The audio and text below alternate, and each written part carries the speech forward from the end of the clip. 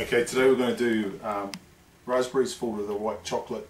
filling, and all you do is just get your raspberry with a pipe bag, pipe in like that. Okay,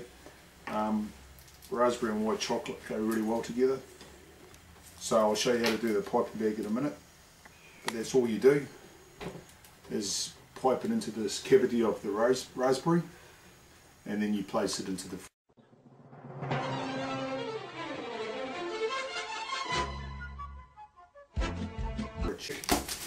Just start out with a triangle like that, okay, with a point piece in there,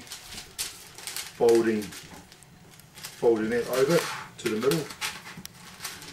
so you end up with a, do by that, roll that one around, end up with 3 points together